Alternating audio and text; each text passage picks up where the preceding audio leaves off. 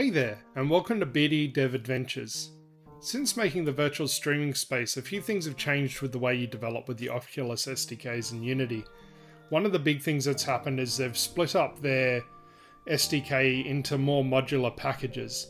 These are available in the Unity Asset Store, and they've now also included the Meta Avatars SDK.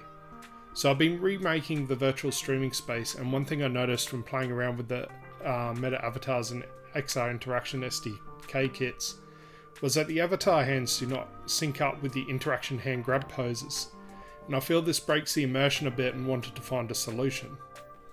I've been tinkering with ways to integrate the two packages with the avatar hands syncing to the hand poses, and after failing to trying to build my own, I did some searching across the internet and came across this GitHub repo, an Interaction SDK Avatars 2 integration package by Planet Dev that does exactly what I was looking for, and I wanted to share this find with you as well.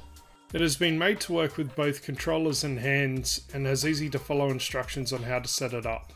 Here is an example of the package integrated in Unity. As you can see, the avatar hands are being able to grab objects and syncing up to the hand poses that are pre-recorded.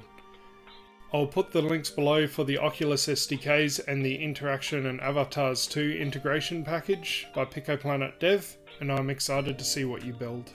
Please let me know in the comments below if you find this content useful or if you'd like me to go into any more details of what I've presented. Thank you very much for watching.